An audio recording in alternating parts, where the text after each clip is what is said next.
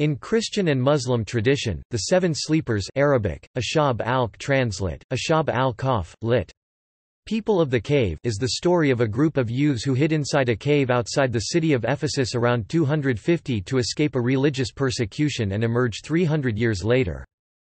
The earliest version of this story comes from the Syrian bishop Jacob of Sarah c. 450–521, which is itself derived from an earlier Greek source, now lost. An outline of this tale appears in Gregory of Tours 538–594, and in Paul the Deacon's 720–799 History of the Lombards.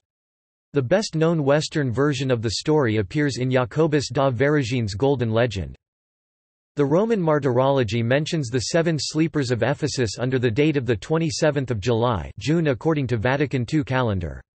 The Byzantine calendar commemorates them with feasts on 4 August and 22 October. The 9th-century Irish calendar Failure Ingusso commemorates the seven sleepers on 7 August. The story appears in the Quran Surah Al-Kahf 9–26 and thus is important to Islam. The Quranic story doesn't state the exact number of sleepers, also gives the number of years that they slept as 300 solar years equivalent to 309 lunar years. The Islamic version includes mention of a dog, al-Rakim, who accompanied the youths into the cave and appears to keep watch. In Islam, these youths are referred to as the people of the cave. Christian interpretation. Story. The story says that during the persecutions by the Roman Emperor Decius, around 250 AD, 7 young men were accused of following Christianity. They were given some time to recant their faith, but chose instead to give their worldly goods to the poor and retire to a mountain cave to pray, where they fell asleep. The emperor, seeing that their attitude towards paganism had not improved, ordered the mouth of the cave to be sealed. Decius died in 251, and many years passed during which Christianity went from being persecuted to being the state religion of the Roman Empire. At some later time, usually given as during the reign of Theodosius II 408–450, the landowner decided to open up the sealed mouth of the cave, thinking to use it as a cattle pen. He opened it and found the sleepers inside. They awoke, imagining that they had slept but one day, and sent one of their number to Ephesus to buy food, with instructions to be careful lest the pagans recognize and seize him. Upon arriving in the city, this person was astounded to find buildings with crosses attached. The townspeople for their part were astounded to find a man trying to spend old coins from the reign of Decius. The bishop was summoned to interview the sleepers, they told him their miracle story, and died praising God. The various lives of the seven sleepers in Greek are listed at BHG 1593–1599, and in other non-Latin languages at BHO 1013–1022. As the earliest versions of the legend spread from Ephesus, an early Christian catacomb came to be associated with it, attracting scores of pilgrims. On the slopes of Mount Pion near Ephesus near modern Selçuk in Turkey, the Grotto of the Seven Sleepers with ruins of the church built over it was excavated in 1927–1928. The excavation brought to light several hundred graves dated to the 5th and 6th centuries. Inscriptions dedicated to the Seven Sleepers were found on the walls of the church and in the graves. This grotto is still shown to tourists. Syriac origins. The story appeared in several Syriac sources before Gregory's lifetime. It was retold by Simeon the Metaphrast. The Seven Sleepers form the subject of a homily in verse by the Edessan poet-theologian Jacob of Sarah, died 521, which was published in the Acta Sanctorum. Another 6th-century version, in a Syrian manuscript in the British Museum Cat. Syr, MSs, p. 1090, gives 8 sleepers. There are considerable variations as to their names. Dissemination. The story rapidly attained a wide diffusion throughout Christendom, popularized in the West by Gregory of Tours, in his late 6th-century collection of miracles, De Gloria Martyrum, Glory of the Martyrs. Gregory says that he had the legend from a certain Syrian. In the following century, Paul the Deacon told the tale in his History of the Lombards I.4, but gave it a different setting. In the farthest boundaries of Germany toward the west-northwest, on the shore of the ocean itself, a cave is seen under a projecting rock, where for an unknown time 7 men repose wrapped in a long sleep." Their dress identified them as Romans, according to Paul, and none of the local barbarians dared to touch them. During the period of the Crusades, bones from the sepulchres near Ephesus, identified as relics of the 7 sleepers, were transported to Marseille, France in a large stone coffin, which remained a trophy of the Abbey of Saint Victor, Marseille. The 7 sleepers were included in the Golden Legend compilation, the most popular book of the later Middle Ages, which fixed a precise date for their resurrection, 478 AD, in the reign of Theodosius. Early modern literature. The account had become proverbial in 16th-century Protestant culture. The poet John Donne could ask, "Were we not weaned till then, but sucked on country pleasures, childishly? Or snorted we in the 7 sleepers' den?" In John Heywood's play called The 4 pp. 1530s, the Pardoner, a Renaissance update of Chaucer's Pardoner, offers his companions the opportunity to kiss a slipper, of one of the 7 sleepers, but the relic is presented as absurdly as the Pardoner's other offerings, which include, "the great toe of the Trinity," and "a buttock bone of Pentecost." Little is heard of the 7 sleepers during the Enlightenment, but the account revived with the coming of Romanticism. The Golden Legend may have been the source for retellings of the 7 sleepers in Thomas de Quincey's Confessions of an English Opium Eater, in a poem by Goethe, Washington Irving's Rip Van Winkle, H. G. Wells's The Sleeper Awakes. It also might have an influence on the motif of the King in the Mountain. Mark Twain did a burlesque of the story of the 7 sleepers in Chapter 13 of Volume 2 of The Innocents Abroad. Modern literature. Serbian writer Danilo Kiss retells the story of the 7 sleepers in a short story, The Legend of the Sleepers, in his book The Encyclopedia of the Dead. Italian author Andrea Camilleri incorporates the story in his novel The Terracotta Dog. The 7 sleepers appear in 2 books of Susan Cooper's The Dark is Rising series, Will Stanton awakens them in The Grey King, and in Silver on the Tree they ride in the last battle against the dark. The 7 Sleepers series by Gilbert Morris takes a modern approach to the story, in which 7 teenagers must be awakened to fight evil in a post-nuclear apocalypse world. John Buchan refers to the 7 sleepers in The 3 Hostages, where Richard Hannay surmises that his wife Mary, who is a sound sleeper, is descended from one of the 7 who has married one of the foolish virgins.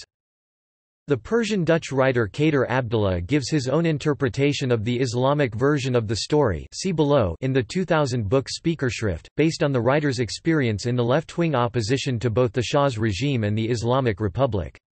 The book includes extensive quotations from the Quran's account. At its end, the narrator's sister and fellow activist escapes from prison and, together with other escaped political prisoners, hides in a mountain cave in North Iran, where they will sleep until Iran is free of oppression. Turkish author Orhan Pamuk alludes to the story, more specifically through the element of the dog, in the chapter, I Am a Dog, in his 2001 novel, My Name is Red. Islamic interpretation. Quran and Islamic scholarly interpretation. The story of the companions of the cave is referred to in Surah 18 verses 9–26. According to Muslim scholars, God revealed these verses because the people of Mecca challenged Muhammad with questions that were passed on to them from the Jews of Medina in an effort to test his authenticity. They asked him about young men who disappeared in the past, about a man who traveled the earth from east to west, Zulkarnain, and about the soul. The story parallels the Christian version, recounting the story of a group of young believers who resisted the pressure from their people and/or king to worship others beside God, and took refuge in a cave, following which they fell asleep for a long time. When they woke up they thought that they had slept for only a day or so, and they sent one of them back to the city to buy food. His use of old silver coins revealed the presence of these youths to the town. Soon after their discovery, the people of the cave, as the Quran calls them, died, and the people of their town built a place of worship at the site of their burial, the cave. The Quran does not give their exact number. It mentions that some people would say that they were 3, others would say 5 and some would say 7, in addition to one dog, and that they slept for 300 years, plus 9, which could mean 300 solar years or 309 lunar years. 300 solar years are equal to 309 lunar years. Note, a verse after states, "Say, Allah is best aware how long they tarried. His is the invisible of the heavens and the earth. How clear of sight is he and keen of hearing. They have no protecting friend beside him, and he maketh none to share in his government." 26. The number signifies that the exact amount of time they slept is not something fixed. Rather, it is saying that could be 300 plus 9 or some unfixed amount of time. Location of the cave and duration of stay. Muslims firmly believe in the story as it is mentioned in the Quran, however the location of the cave is not mentioned. Some allege that it is in Ephesus, Turkey, others cite a place filled with carved sarcophagi from the late Roman and Byzantine periods, called the Cave of Seven Sleepers in the village of Rahib south of Amman, Jordan. Uyghur Muslims even suggest to Ukojum, Turpan as the location of the cave, because they believe that place matches the Quran's description.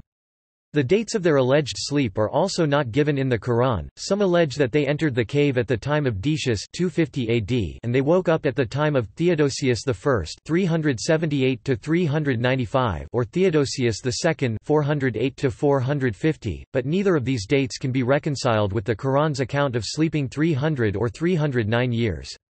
Some Islamic scholars, however, assert that the 300 or 309 years mentioned in the Quran refers to periods of time alleged by those telling the tale, rather than a definitive statement by God as to how long they were actually there, or this difference can be of solar and lunar years. In southern Tunisia, a mosque of Chenini is called the Mosque of the Seven Sleepers. Masjid al-Rukud al-Sebah, where the sleepers are allegedly buried. In the surroundings of the masjid some uncommonly large tombs about 4 meters long are visible. It is a popular belief that during their long sleep they did not stop growing, so when they woke up they had become giants. Other Tunisian places where the Seven Sleepers cave is located are Mids, Tozeur, El Udian and Talalat. According to the 17th-century traveller Abu Salim al-Ayashi, the place where they lie is a mountain over the village of Dagash, which he calls Dakius. Another place where popular beliefs locate the Seven Sleepers is Azephoun in the Kabylie of Algeria, where a legend collected by Auguste Molières speaks of 7 shepherds who fled into a cave trying to escape the persecution of Decius and slept 40 years there. According to this version, they did not realize that their sleep was so long, but a baker did, since they tried to pay him with an old coin, and decided to get back to sleep.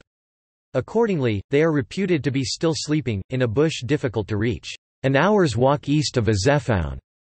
Their dog, watching over them, can be heard barking by passers-by. A Mosque of the Seven Sleepers also exists in the Algerian village of Nous in Ars, but here the legend is somewhat modified, since the tradition speaks of 7 people living there in historical times, who mysteriously disappeared and were miraculously found asleep many years later by the pious Sidi Qasim d. 1623, who consequently ordered that a mosque be built in that place. It should be noted, however, that the mosque itself incorporates some columns of Roman age, with 2 inscriptions mentioning Trebonianus Gallus, the successor of Decius. Another interpretation is based on the earlier legend of Joseph of Arimathea having come to Glastonbury, and the cave has been identified as the Chalice Well. Linguistic derivatives. In Welsh, a late riser may be referred to as a Seth Sisgador, Seven Sleeper, as in the 1885 novel Rhys Lewis by Daniel Owen, where the protagonist is referred to as such in Chapter 37, p. 294 Hughes Ai Fab, Cardiff, 1948. This has the double meaning of one who wakes at 7—well into the working day in a Welsh rural setting. In the Middle East and specifically in Syria, people say, Numad al-Efs, which can be translated as, may you sleep like the people of Ephesus. See also: The Men of Angelos, King in the Mountain, Suspended animation. Notes. External links. Quran – Authorized English version The Cave Surah 18 Quran – Authorized English version SS, Maximian, Malchus, Martinian, Dionysius, John, Serapion, and Constantine, martyrs. Butler's Lives of the Saints. Seven Sleepers videos. In English, text containing the Seven Sleepers commemoration as part of the Office of Prime. Surah al-Kahf at Wikisource. In English, photos of the excavated site of the Seven Sleepers cult. In English, The Grotto of the Seven Sleepers, Ephesus. In English, Martin E. Angelos is a historical reenactment of the story of Ashab-e-Kahf, also known as the Companions of the Cave. Link to 3D stereoview image for cross-eyed free viewing technique of Seven Sleepers near Ephesus, Turkey. Gregory of Tours, The Patient Impassioned Suffering of the Seven Sleepers of Ephesus translated by Michael Valery. The Lives of the Seven Sleepers from the Golden Legend by Jacobus de Veragine, William Caxton Middle English translation. The Seven Sleepers of Ephesus by Chardry, translated into English by Tony Devaney Morinelli, Medieval Sourcebook, Fordham. Adu.